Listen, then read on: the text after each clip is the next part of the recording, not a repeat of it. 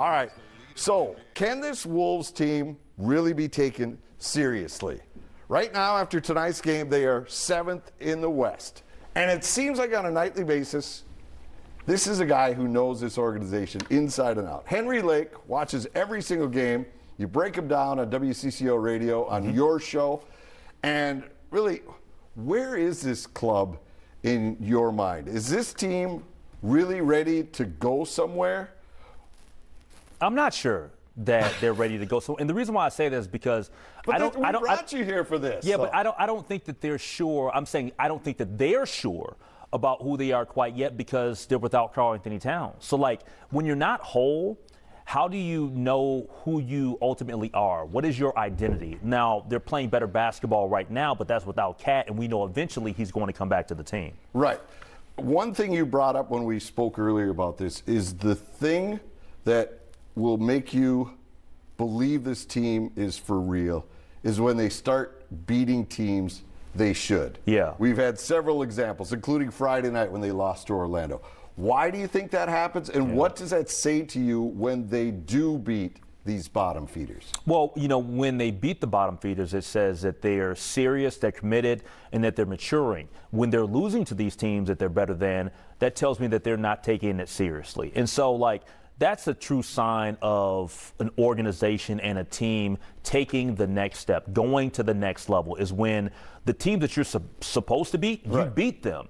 And right now, they're a team that's very Jekyll and Hyde. It's like you look at them losing to like the Houston Rockets or the Orlando Magic, and then all of a sudden they jump up and they'll beat the Grizzlies or they'll beat the Nuggets when the Nuggets are healthy. Actually and that's have just, their people, yeah, when they actually have guys. So that's got to be super frustrating for Coach Chris Finch because you should be beating up on teams that are lesser talented than you are. Yeah. All right. The big question that Wolves fans have been wrestling with is the Rudy Gobert trade. Ever since it's happened, they go this way, they go that. They gave up too much. He's not giving them what they want. He's here now, and he's involved in this, but the team's still hanging around 500. It looks a lot like last year's team. Where are you on the Rudy trade? All right, so on the record, I believe that they gave up too much. But with that being said, I do believe that Wolves fans have been a little bit too upset about Rudy being here from the standpoint of what he gives this organization. If you look at the way that they have played here over the course of the last 3 weeks, Rudy's not the problem in itself, right? If you look at how he's played, if you look at his numbers, if you look at his impact on the team, he's been fine. The question is, what type of adjustment do the Timberwolves make when Cat is playing alongside him? I don't have an issue with Rudy Gobert and how he plays basketball, but can he play alongside Cat? That is the million-dollar question, and I'm not sure that that is something that's going to be able to work. When everybody around the league is going smaller, we're trying to go big. Right. It's different, to say the least, and they just haven't had enough time. The injury is what it is, right? Yeah. We're not going to debate should he be back, blah, blah, blah. That's not for this conversation, right? But the trading deadline is Thursday. Wolves have some interesting decisions to make here because number one is they have to decide what to do with D'Angelo Russell. Yeah. Earlier this year, everybody I think was all in like, yeah, okay, we've seen enough. Now, all of a sudden, he's playing lights out. He needs a contract or the Wolves are going to lose him at the end of the year. So where are you with D'Angelo Russell? I say you keep him for the rest of the season. Now, you're always going to try to make a trade if it's going to better your team and put your organization in, a situation where they can move forward and they're going to get a good player back. I don't know what you're going to get back for D'Angelo Russell on an expiring contract. Right. I say that you keep him because, number one, if you just tried to trade him off you're not getting a first-round pick. If you're trading him for a couple other, role players and then maybe some second-round picks, does that impact you going to the postseason? Does that impact you going to the playoffs? And if it means that you're going to do that and it impacts you in a negative way going to the postseason, especially with Jordan McLaughlin being kind of often injured this year, I don't make that move. I let that money come off the books and you look to sign a free agent in free agency. Yeah, because this franchise can't afford to miss the playoffs. They need a win. They need to have some success. And if it ends up giving Russell away at the end, then that's fine. If you get through at least one round, you make a serious step up in your franchise. Yep. And then D'Angelo walks, so you have nothing to show for it? I'm not ready to go ahead and trade D'Angelo Russell and then think about missing the postseason. That's not what we signed up for. Right. Yeah, absolutely. All right, already a big move today, even though the trading deadline is Thursday. Kyrie Irving goes from the Nets. We got to the Kyrie? Mavericks. I didn't know that. Yes. Well, that's why we had you in here tonight, because this is the big deal. My phone didn't ring. Yeah, he could have been the free agent. Should the Wolves have kicked the tires on this guy? No. I think that Kyrie Irving, as phenomenal a basketball player as he is, he's one of the all-time great point guards. He has a ridiculous handle. He can score the basketball. He can do everything. I'm just not a fan of who he is as a person. Personally, I think he's shown himself to be a bad teammate. He was a bad teammate walking out of Cleveland with LeBron James. He was a bad teammate in Boston with the Celtics, and he shut the door on them. He's been a bad teammate to KD in the Brooklyn Nets. Why would I want him here? And he's the guy that wants a multi-year contract. What team out there is going to give him a multi-year contract? Well, yeah, that's what he wants. He wants a 4-year max. Is Mark Cuban going to do that? I mean, more power to you, Mark. Because I'm not signing up for a guy that plays when he wants to play, and he's going to put out a bunch of conspiracy theories and some very dangerous and anti-Semitic remarks. I'm not signing up for that. Yeah. All right. So do the Wolves make a move? Do you want them to make a move? Should they make a move at this deadline? I don't think that the question is, should they make a move?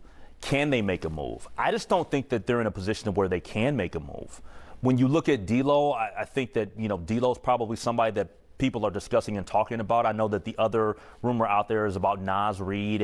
And to me, I guess Naz would be the one that I would look at, because if Naz is of the thinking that he's not going to come back to Minnesota because they're just not going to have enough money to pay him, right, then I think that you probably try to get something for him. I think that he's in a unique situation. Yeah, and if you get Towns back and you see he's healthy, although it is Thursday, so you don't have much time to decide. Yep. But with those two bigs going, there's not really room for Naz in a meaningful way, right? No. And when Cat comes back anyway, Naz's minutes it goes down dramatically, and he's played fine. I think that he's coveted maybe by a few teams around the league. He's a really good basketball player that's developed within the organization, but I'm not sure that they're going to be able to have him here long term. And another guy is Jalen Noel. Yeah. Will he come back too? Yeah, no, that's true too. All right, also on the horizon is the NBA All-Star Game. Anthony Edwards was left off the original roster, disappointing many Wolves fans. Are you on their side, saying he got snubbed? He got here? snubbed. The Ant-Man, we want the Ant-Man in Utah. The Ant-Man should be on the All-Star team. Look, I think that there were a couple of guys that you look at and you say that they had the potential to be All-Stars in terms of the reserves. Anthony Edwards is one. De'Aaron Fox is another. Paul George is somebody that is on the squad, but I look at Paul George and maybe I just feel like they put him in because the Clippers are having a better season than the Wolves. Right. But Paul George has missed a bunch of games.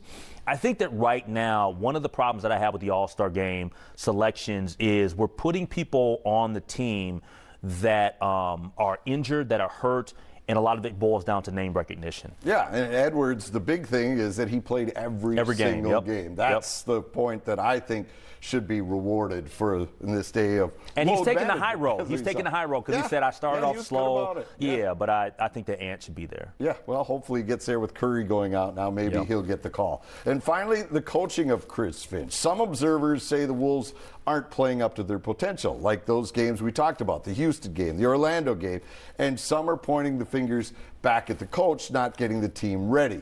How do you feel Finch has done running this group? I like Chris Finch. I think that he's a good coach, develops great offense, draws it up fine.